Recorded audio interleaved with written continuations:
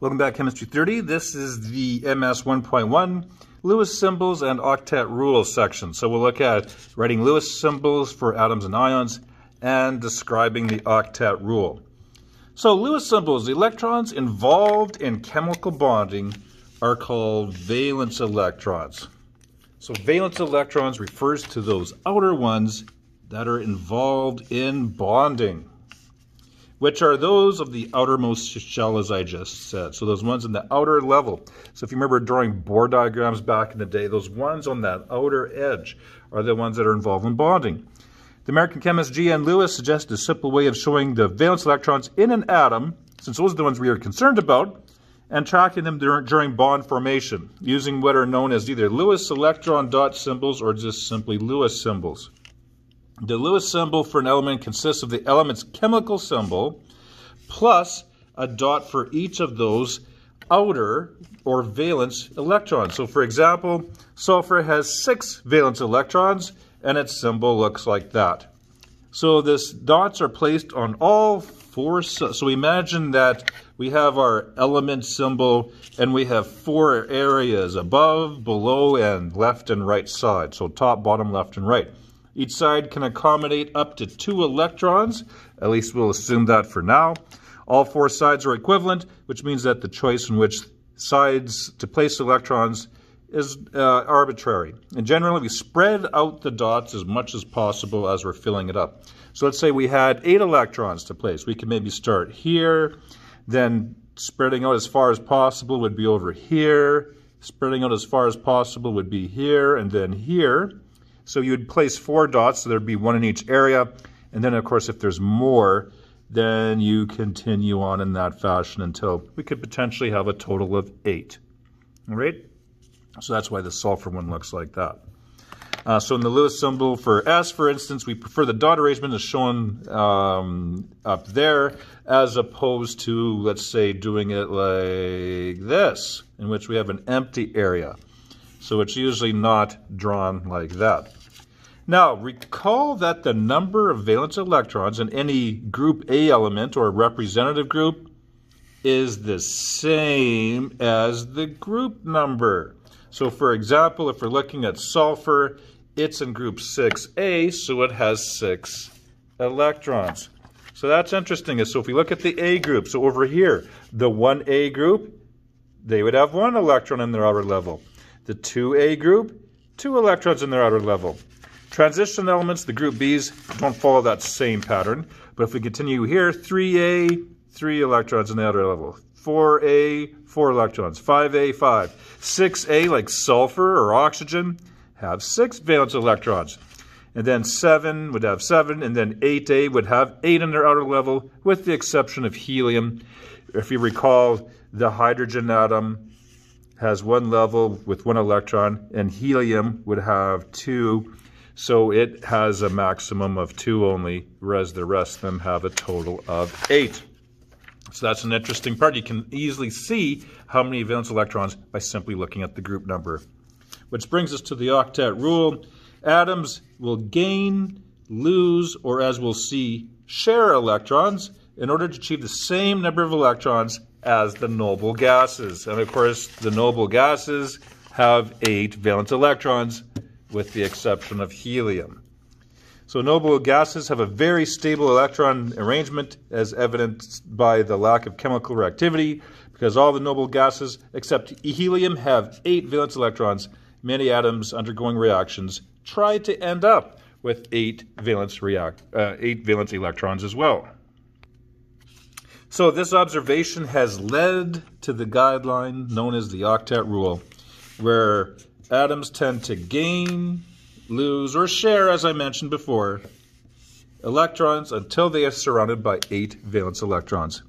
An octet of electrons consists of a full outer shell in an atom.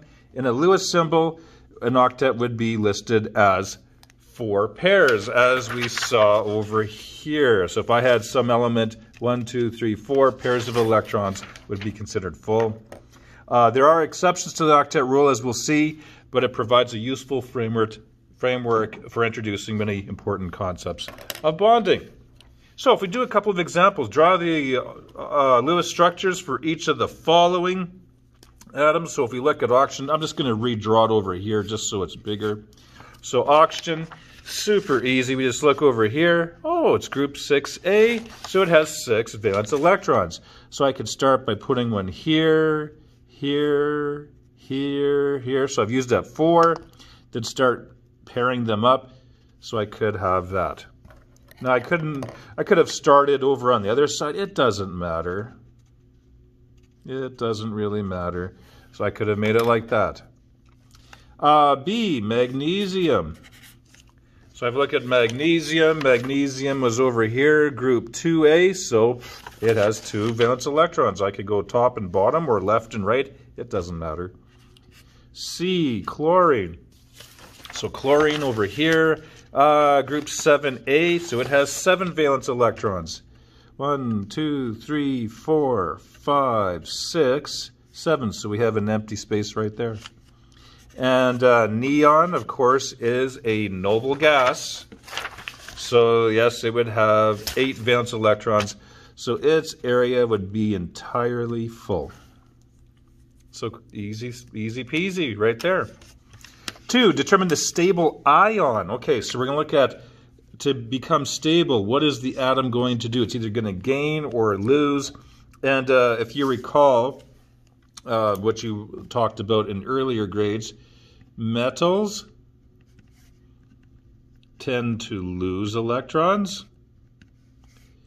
to become stable, whereas nonmetals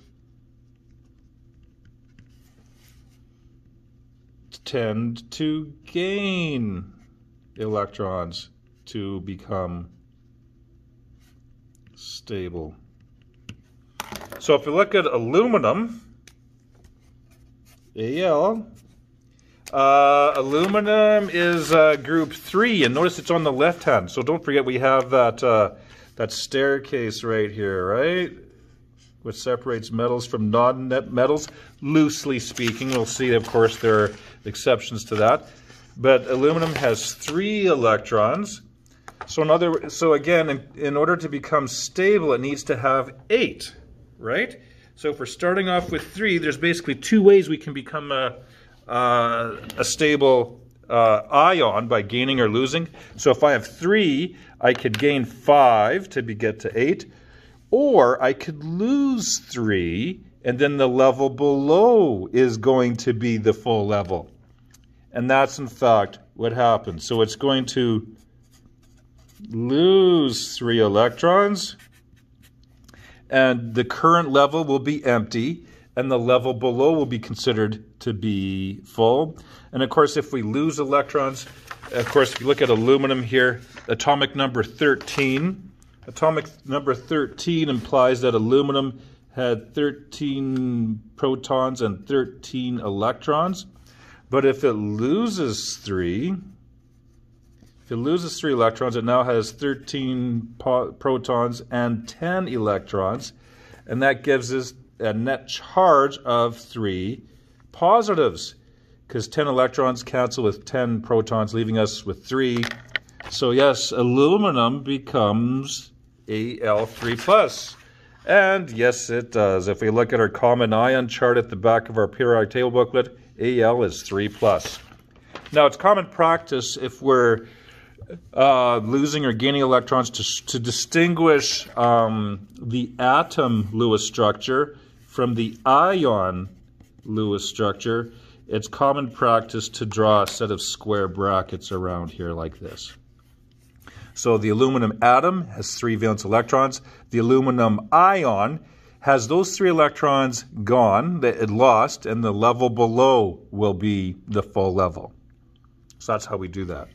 If we look at B, nitrogen.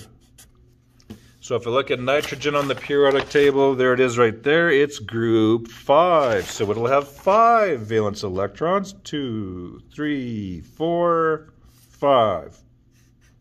And of course, hint, hint, it's on the right-hand side. It's a non-metal, so we know that it's going to gain electrons. And that makes sense. Whatever involves the lowest number. It has 5, so if it gains 3, it can have 8. if it was to lose, it would have to lose 5. So you kind of think of it, what's easier, gain 3 or lose 5? What involves the lowest number? Gain 5 electrons. So it'll gain the 5 electrons, and what will happen is that it'll then become full in its current level, and because it gained 3, it's going to have 3 negatives that are unbalanced. So we could think of it as it had 7 protons and 7 electrons, but if it gains 3, it's going to have 10 electrons and 7 protons. So those 3 will be unbalanced, and the symbol for that will look like that. So nonmetals, you'll see they'll have full levels of electrons, whereas nonmetals will have an empty current level. The level below is considered full. Bromine. Bromine, of course, is group 7. So it has 7 electrons. So everything's full except for 1. So, of course, it's a nonmetal. You know it's going to gain 1 electron.